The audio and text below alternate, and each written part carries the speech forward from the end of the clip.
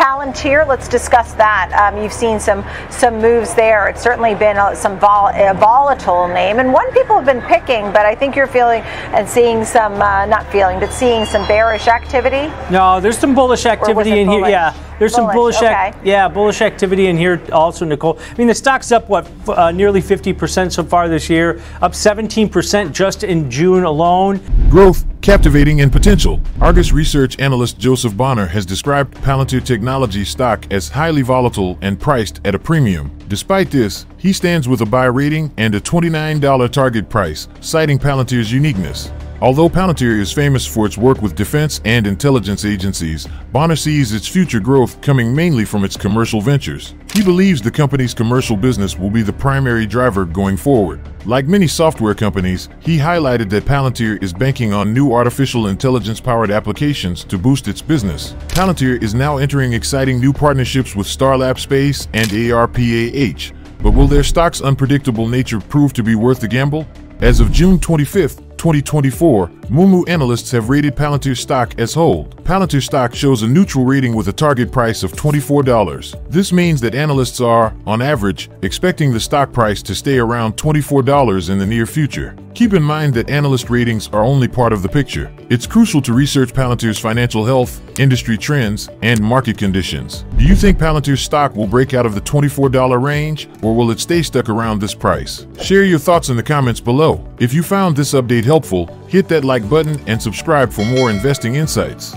Joseph Bonner pointed out Palantir's impressive 81% jump in adjusted operating profit in the first quarter, with margins expanding by nearly 12 percentage points. Management said the strong margin growth reflects the solid unit economics of Palantir's business, Bonner noted. The company is delivering what the market wants regarding margin expansion and profitability. Bonner praised Palantir's contract strategy, highlighting its preference for 5-year client contracts, which help recognize revenue over time and reflect the complexity of its solutions. He also mentioned the company's flexibility, as seen in last year's consumption-based contract with the UK National Health Service. Despite Bonner's positive outlook, CFRA analyst Janice Quick took a more cautious stance, reiterating a hold rating. She recognized Palantir's artificial intelligence platform's success and its potential to drive double-digit growth. However, she cautioned about economic uncertainties that might dampen software spending across the industry. Customer additions, they're extending contracts. Palantir, they announced a partnership with Starlab Space,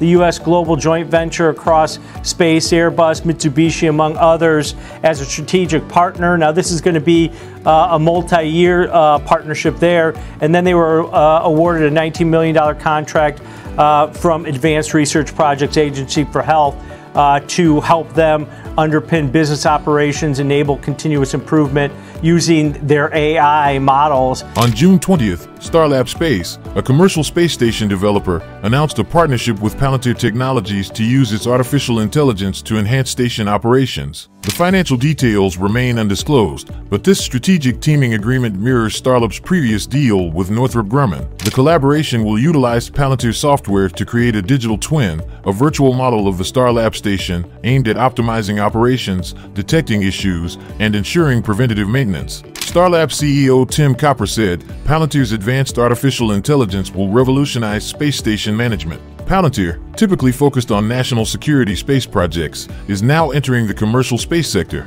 CEO Alex Karp expressed excitement for extending Palantir's capabilities to provide real-time intelligence globally and in space. Starlab Space, a joint venture between Voyager Space and Airbus Defence and Space, has recently received investments from Mitsubishi and MDA Space. In addition to its partnership with Palantir, Starlab collaborates with Hilton Hotels on design and aims to launch a commercial space station by the decade's end. This station, featuring a large habitation and lab module, is set to launch on SpaceX's Starship vehicle.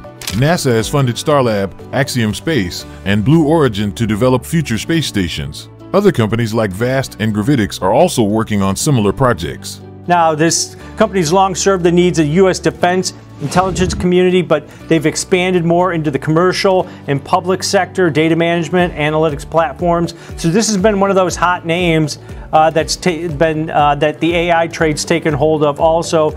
And we saw some more bullish activity in here today. Stock was up over 2% at one point earlier on in the session, now down on the day, but still having a pretty good year. But we did see some unusual option activity out in the July monthly cycle, so about 29 days to expiration. Traders bought over 7,000 of the July 27 strike calls. Palantir Technologies has landed a $19 million contract with the Advanced Research Projects Agency for Health, or ARPA-H. The deal involves using Palantir's artificial intelligence platform and Foundry software to strengthen the agency's data infrastructure. This agreement, which will be announced on Thursday, will help ARPA-H track and manage the progress of its health research programs. ARPA-H, established in 2022 to push forward groundbreaking health and biomedical research, will deploy Palantir software over the next 2 years. This will allow the agency to quickly gather, analyze, and make decisions from diverse data sources. It will enhance how ARPA-H runs its programs, including fighting hospital cyber attacks, developing new cancer treatments, and advancing mobile health technology. Alastair Thompson, ARPA-H's Acting Director of Data Innovation, said the agency aims to be deeply data-driven in its operations. To find what's revolutionary in health research, we need to understand the cutting edge, which starts with data, Thompson explained. He highlighted that ARPA-H's new agency status allows it to be cloud-only from the start, and Palantir's software was appealing because it could be quickly set up.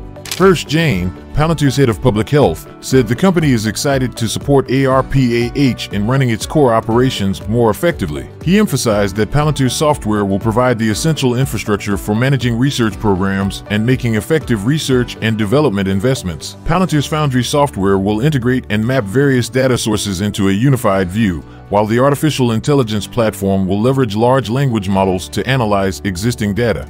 This will help ARPA-H make informed, data-driven decisions, ensuring that ineffective programs are stopped and new strategies are explored quickly. Thompson added that the insights from these tools will eventually be shared with the public to demonstrate ARPA-H's effectiveness. The agency will also use artificial intelligence to synthesize related scientific publications and data, providing a broader perspective on their research areas. Palantir will also train ARPA-H staff in data analytics to foster a data-centric culture within the agency. You can't be a learning organization without understanding your data, Thompson said, underscoring the importance of training and using data effectively.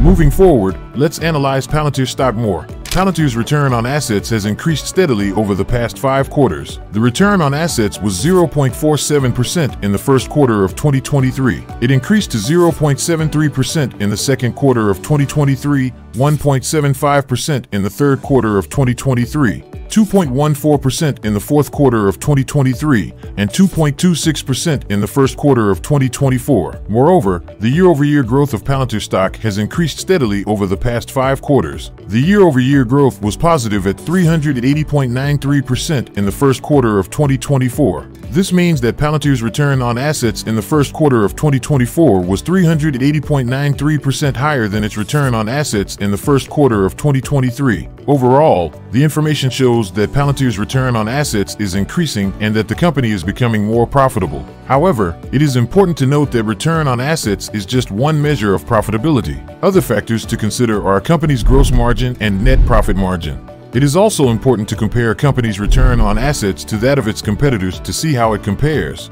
On the other hand, return on equity, known as ROE, is a profitability ratio that measures how much profit a company generates from its shareholders' equity. It is calculated by dividing a company's net income by its total shareholders' equity. Palantir's return on equity has also increased steadily over the past 5 quarters. The ROE was 0.64% in the first quarter of 2023. It then increased to 0.99% in quarter 2 of 2023, 2.33% in quarter 3, 2.8% in quarter 4 of 2023, and 2.91% in the first quarter of 2024. Overall, the information shows that Palantir's return on equity is increasing and that the company is becoming more profitable for its shareholders. So that break even of 28.05 over the next month, that's about 11% above the current share price in there, with call volume about double normal daily average volume that we've seen over the last week of trading. And we've seen a lot of volume in Palantir over the last couple of weeks here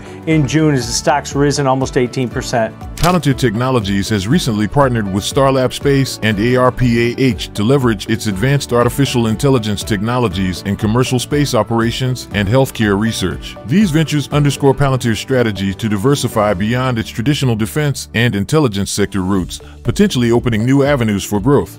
Analysts like Joseph Bonner highlight Palantir's strong financial performance, with notable increases in adjusted operating profit and expanding margins. Despite these positives, CFRA analyst Janice Quick noted that concerns remain about the stock's volatility and economic uncertainties affecting software spending across industries.